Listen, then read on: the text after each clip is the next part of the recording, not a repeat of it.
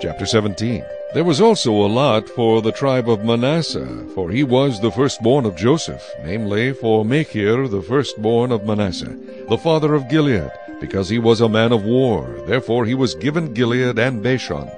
And there was a lot for the rest of the children of Manasseh according to their families, for the children of Abiezer, the children of Helek, the children of Asriel, the children of Shechem, the children of Hepher, and the children of Shemida.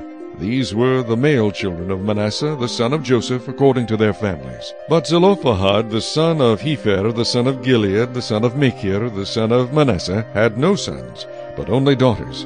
And these are the names of his daughters, Mahlah, Noah, Hoglah, Milcah, and Tirzah.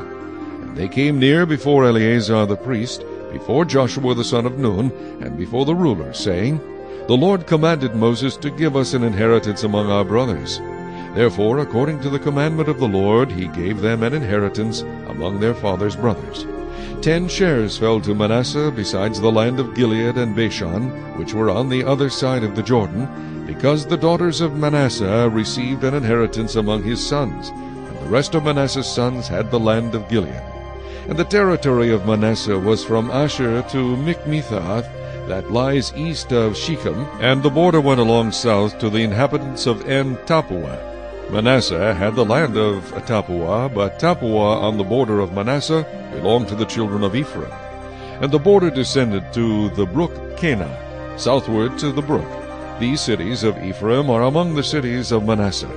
The border of Manasseh was on the north side of the brook, and it ended at the sea. Southward it was Ephraim's, northward it was Manasseh's, and the sea was its border. Manasseh's territory was adjoining Asher on the north and Issachar on the east. And in Issachar and in Asher Manasseh had Beth-shean and its towns, Ibleam and its towns, the inhabitants of Dor and its towns, the inhabitants of Endor and its towns, the inhabitants of Teanach and its towns, and the inhabitants of Megiddo and its towns, 3 hilly regions.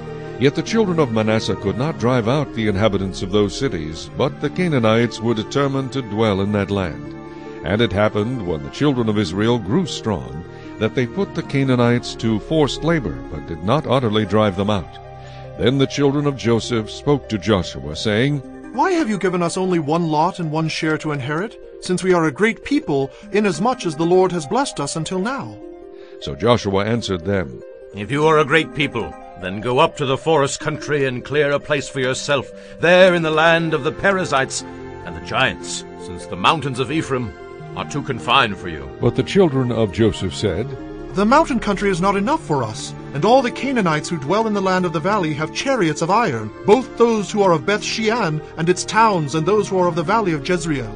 And Joshua spoke to the house of Joseph, to Ephraim and Manasseh, saying, You are a great people, and have great power. You shall not have only 1 lot, but the mountain country shall be yours. Although it is wooded, you shall cut it down, and its farthest extent shall be yours. For you shall drive out the Canaanites, though they have iron chariots and are strong.